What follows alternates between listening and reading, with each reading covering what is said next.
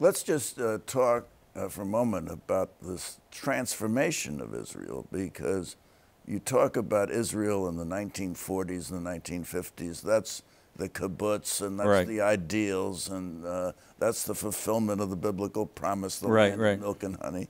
And then you find Israel today armed to the teeth, independent of the United States, paying more or less their fair share of their defense and security, developed a nuclear bomb, and strutting and fretting their hour upon the stage.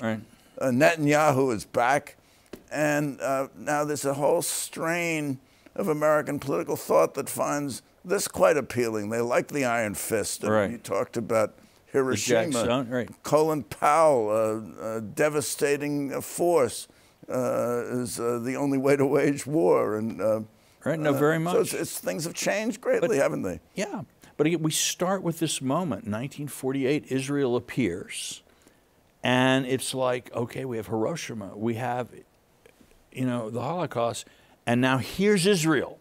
It's a sign, just like the preacher told me when I was a kid, that someday the Jews would return. It was a sign to a lot of people. This is the soft Christian Zionism, that somehow the big guy upstairs is still in charge. That in this chaotic history, communism, Nazism, nuclear weapons, there's still something, there is a there, there's a guide, there's a force.